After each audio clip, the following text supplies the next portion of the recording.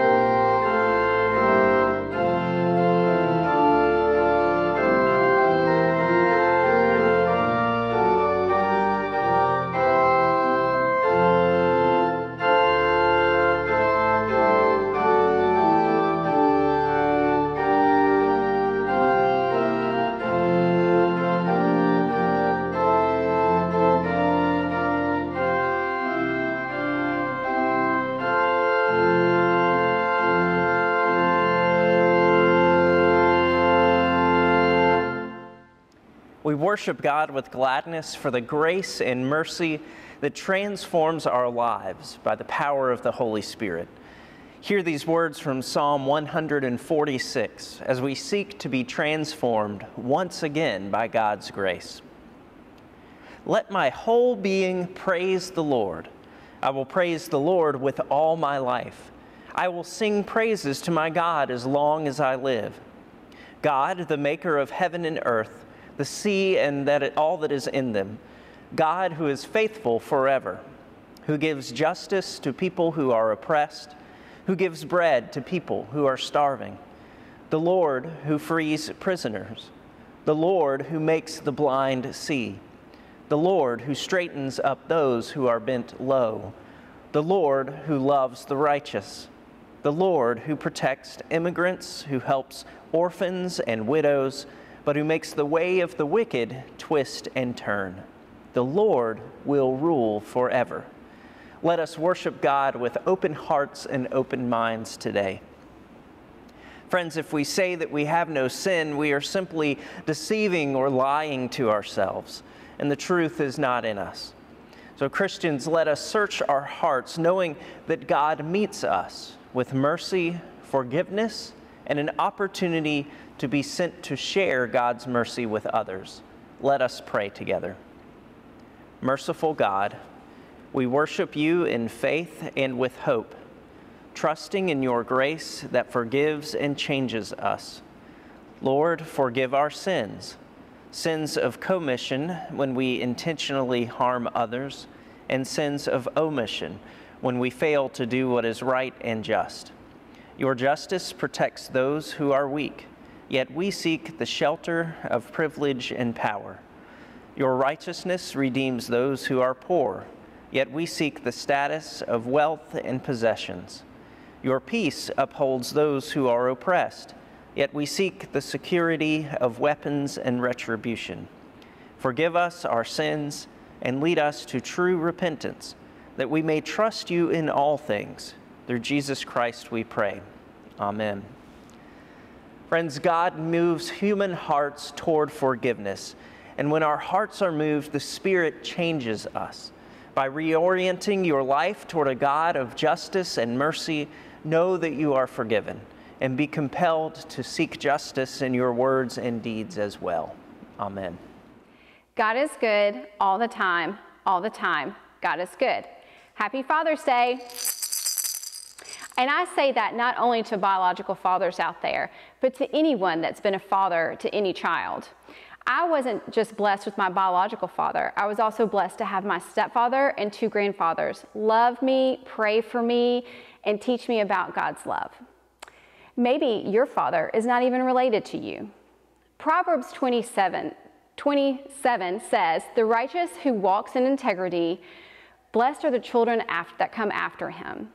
I like the way the Message says this. It says, God-loyal people living honest lives make it much easier for their children.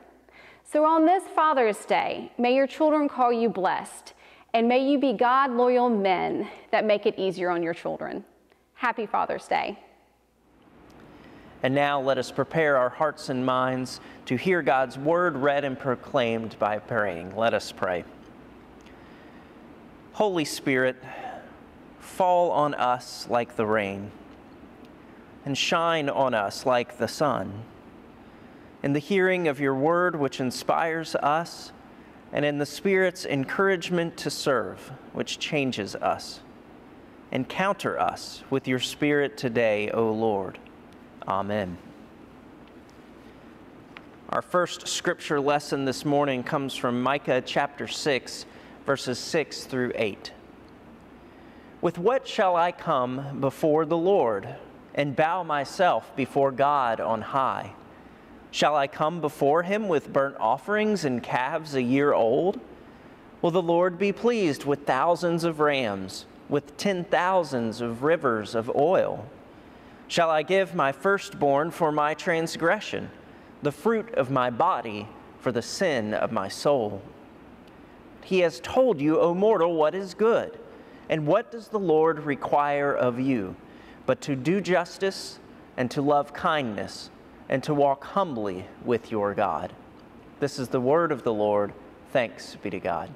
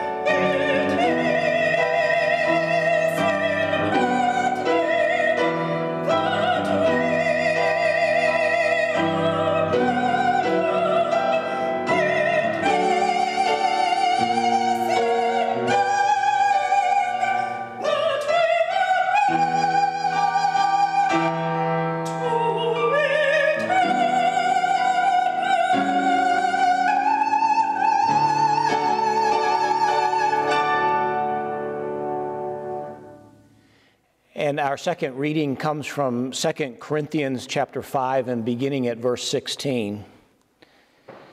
From now on, therefore, we regard no one from a human point of view, even though we once knew Christ from a human point of view, we know him no longer in that way. So if anyone is in Christ, There is a new creation. Everything old has passed away. See, everything has become new. All this is from God, who reconciled us to himself through Christ and has given us the ministry of reconciliation. That is, in Christ, God was reconciling the world to himself, not counting their trespasses against them, and entrusting the message of reconciliation to us. So we are ambassadors for Christ. Since God is making his appeal through us, we entreat you on behalf of Christ, be reconciled to God. For our sake he made him to be sin who knew no sin, so that in him we might become the righteousness of God. Friends, this is the word of the Lord. Thanks be to God.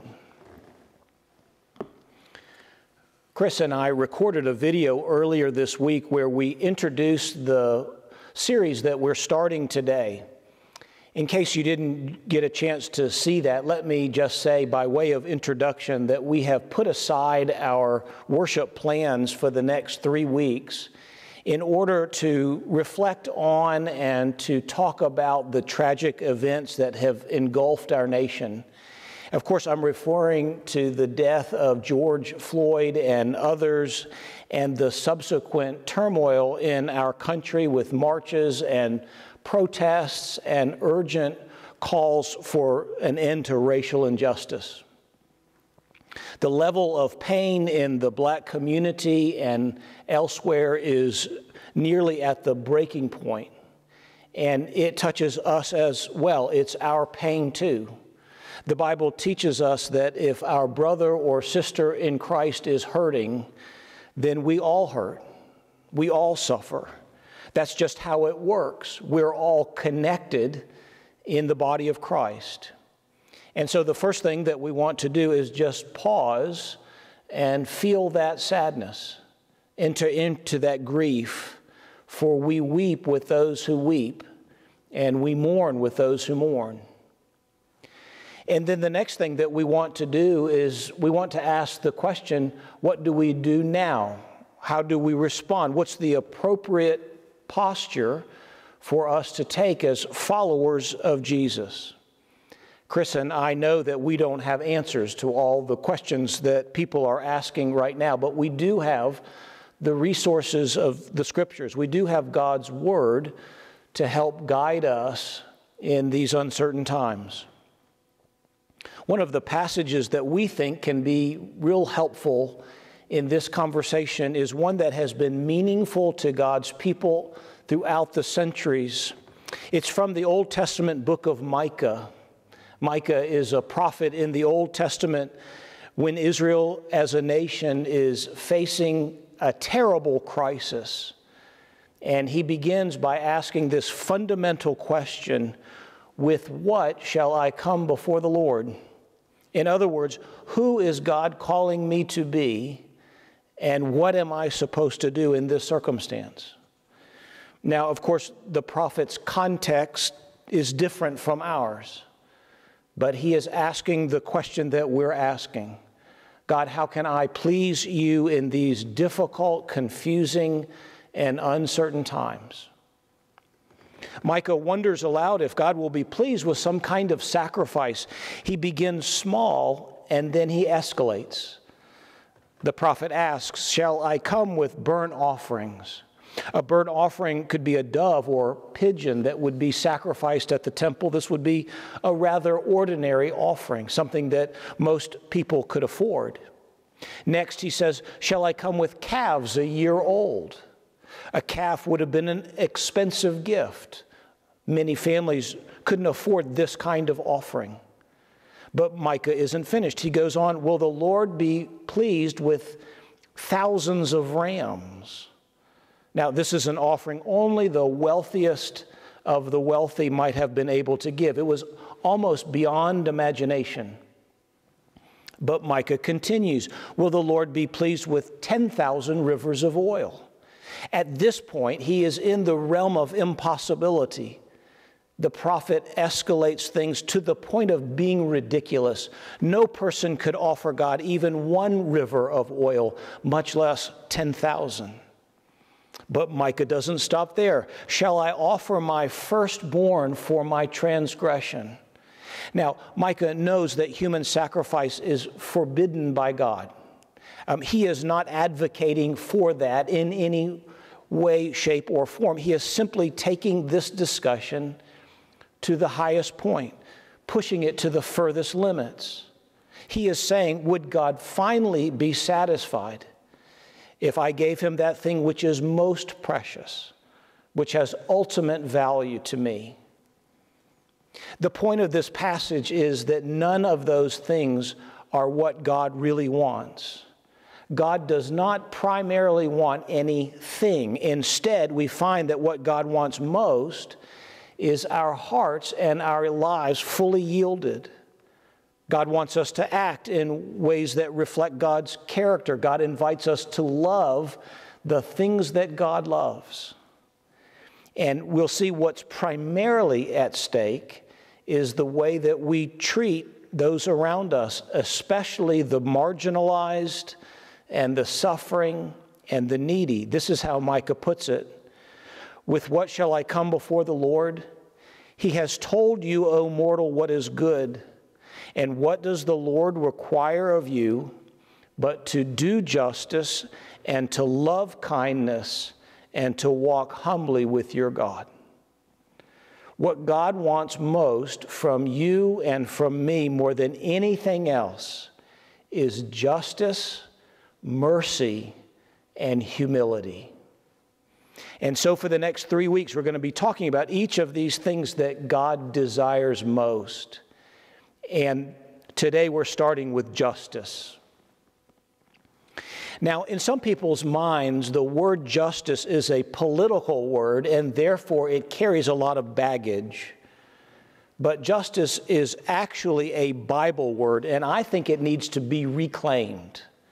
Isaiah 61:8 says, "For I, the Lord, love justice." In the Psalms, God gets the title, Mighty King, Lover of Justice. When Moses is giving the people instructions, God says to him, do not pervert justice, do not show partiality, follow justice and justice alone. All through the Bible, hundreds of times, this word justice gets lifted up as something precious to God. What does God want? God wants justice. And that leads then to the next question, what is justice? What exactly does the Bible mean by this word? Well, the fundamental principle of biblical justice is that you should never treat a human being as if they have less worth than they actually have. Justice means recognizing and honoring the excellence of all that God has made. God created humanity in God's image. Every people group, every nation, every tribe deserves equal treatment, equal dignity, equal respect. Why? Because we are all image bearers. So, biblical justice means I never treat another person, no matter how different they look, no matter how different I think they are from me. I never treat another human being as if they had less value than they have. And so we prize and we nurture everything that God has created. And that's why, as I said earlier, biblical justice is not a code word for some kind of human political agenda. This is not a blue state word. This is not a red state word. Justice should never be used to polarize. Instead, justice is something that we have to love if we're going to love God. Why? Because God is a lover of justice. So the next question is, how badly does God want justice? Well, God wants it really, really badly. So badly that God instructs the Israelites to say the following words every time they gather for worship. This is from Deuteronomy 27, verse 19. The priests or the Levites are to pronounce before the people, "Cursed is anyone who withholds justice from the alien, the orphan, and the widow." And then all people shall say, "Amen." Now, you will often see these groups mentioned together in Scripture, the alien, the orphan, and the widow. And the reason is they were the most susceptible to injustice. They were, for Israel, what we might talk about as marginalized people, people who are most likely to be treated as less than. And then the text says all the people are to respond to the words of the priests by saying amen. Now, amen means truly, or may it be so. And those are kind of sobering words to say amen to, right? What we are saying is, may I be cursed if I withhold justice from those who are most vulnerable. May I fall out of favor with God if I treat with partiality anyone based on who they are or what they do or where they're from. And that's a pretty strong statement to make. And I wonder, would we be willing to make that kind of commitment, to take that kind of stand? You see, it's not enough to be neutral when it comes to the issue of racial injustice. In fact, this text says there is a direct link between the work of justice and our relationship with God. So just to review, what should we give God in this season of such heartache and suffering in our nation? God wants justice. And what is justice? It's when every human being is treated according to the worth they have in God's eyes. And then how much does God want justice? Really, really badly. And then one last question. Who does God want to use to bring about justice? And well, that would be us. And we're going to talk about some practical kinds of things over the next few weeks. But as we close, let me read from 2 Corinthians chapter 5. It says this: God, who has reconciled us to himself in Christ, has given us the ministry of reconciliation. Notice the language here. Reconciliation is a ministry. Reconciliation is not about voting in a particular way. It's not about belonging to a political party of one sort or another. It's not even about what cable news network you choose to watch. Reconciliation is about the life of faith. And what that means is that working to heal broken relationships and to correct the systems that foster inequality is a calling that God has placed on all of us. We all have work to do. And you need to know that when it comes to the ministry of reconciliation, there are no guarantees. Reconciliation is not easy, it's not orderly, and it's not quick. You can think that you're done, and then you realize there's more work to do. But there's nothing like true reconciliation where trust gets reestablished and relationships are rebuilt and community gets restored. Friends, we've been given the ministry of reconciliation. So we don't write anybody off. We don't discard anybody. And when there's anger or hurt or bitterness, we take the first step. We listen.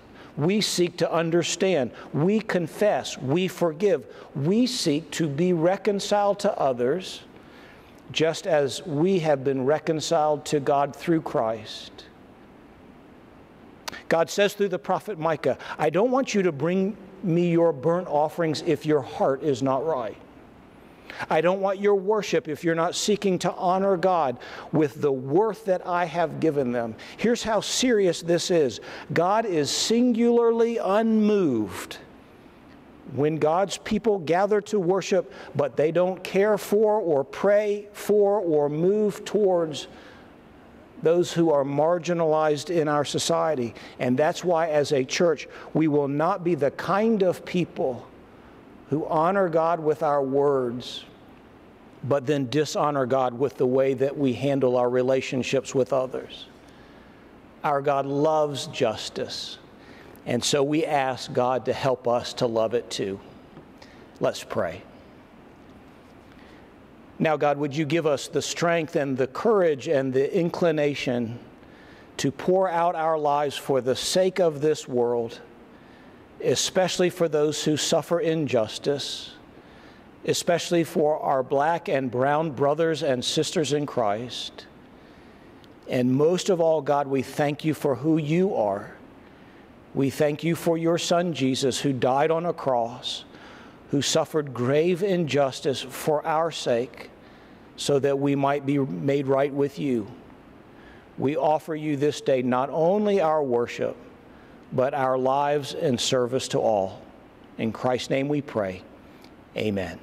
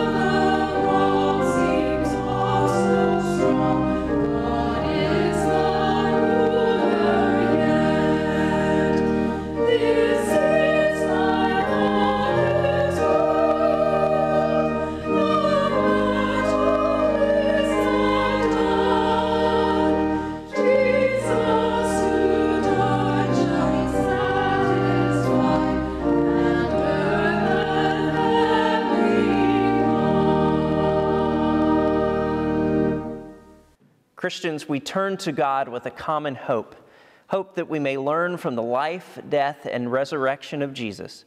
And so today, let us turn to God by claiming what we believe together, saying the Apostles' Creed. Christians, what do you believe? I believe in God the Father Almighty, maker of heaven and earth, and in Jesus Christ, his only Son, our Lord, who was conceived by the Holy Ghost, born of the Virgin Mary, suffered under Pontius Pilate, was crucified, dead, and buried. He descended into hell. The third day he rose again from the dead. He ascended into heaven and sitteth on the right hand of God the Father Almighty. From thence he shall come to judge the quick and the dead. I believe in the Holy Ghost, the Holy Catholic Church, the communion of saints, the forgiveness of sins, the resurrection of the body, and the life everlasting. Amen. Friends, today's prayers of the people will emphasize moments of silence. So when I say, "O Lord, hear our prayer," there will be a brief time of silence for you to say your own prayers or to simply meditate. May God's intervening presence be with us, and let us pray. God of justice, mercy, and guidance, we worship you, bringing our daily lives to this time. Some of us rejoice with praise, and some of us lament with tears.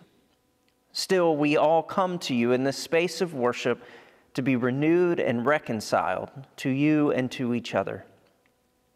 Lord, as we explore your call to justice, we know the work we must do to self-examine and to be more self-aware. It is not easy. So God, open us to the molding of our inner and outer lives. Lord, for change within us, we pray. O Lord, hear our prayer.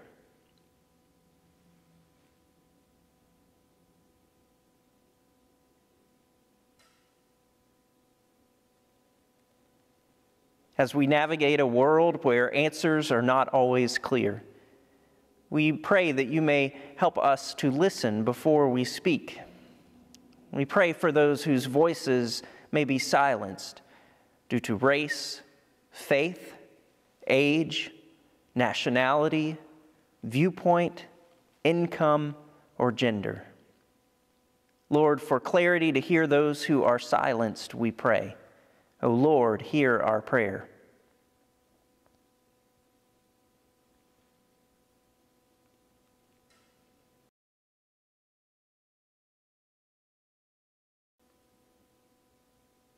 As we seek to understand loss that people experience across our community, we pray for those who grieve loss this week, whether that is through death or severed relationships or simple isolation.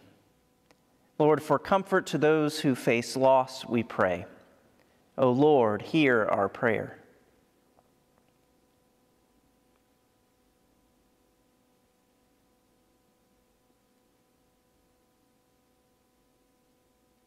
Lord, on this Father's Day weekend, we thank you for all caring fathers and parents and parent figures. We pray that you will help all people and all of your people in the church to care for children and youth and anyone who is vulnerable in our world. Lord, for just actions in our lives as the church and in our individual lives, we pray. O Lord, hear our prayer.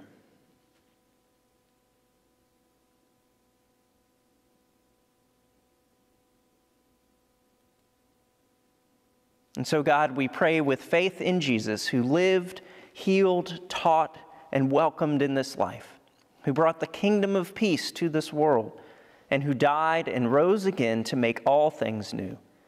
We pray in faith that we may be changed as we pray the prayer that he taught. Our Father, who art in heaven, hallowed be thy name. Thy kingdom come, thy will be done, on earth as it is in heaven. Give us this day our daily bread. Forgive us our debts as we forgive our debtors. Lead us not into temptation, but deliver us from evil. For thine is the kingdom, the power, and the glory forever. Amen. Friends, as we heard today, the prophet Micah reminds us that God is interested in the reorienting of our daily lives. And so as we worship, we seek to give thanks to God in word and in action. So we invite you to share as you can toward the work of God's church, as we seek to do justice in the world and to care for all God's children. Let us pray. God, we praise you for your care and for speaking to our hearts. Help us to give of our time, talents, and treasures so that your vision to do justice may be lived out by your church. Bless these gifts to care for all. Amen. Dr. Martin Luther King famously said that injustice anywhere is a threat to justice everywhere. And I believe that the opposite is also true, that justice anywhere is a threat to injustice everywhere. And so that's why God invites us to do justice in the place that God has put us. We never know how small acts might be a part of God's greater purpose. Friends, we've been given the ministry of reconciliation. And now as this service ends, go with God's blessing. The Lord bless you and keep you. The Lord be kind and gracious to you. The Lord look upon you with favor and give you peace. Amen.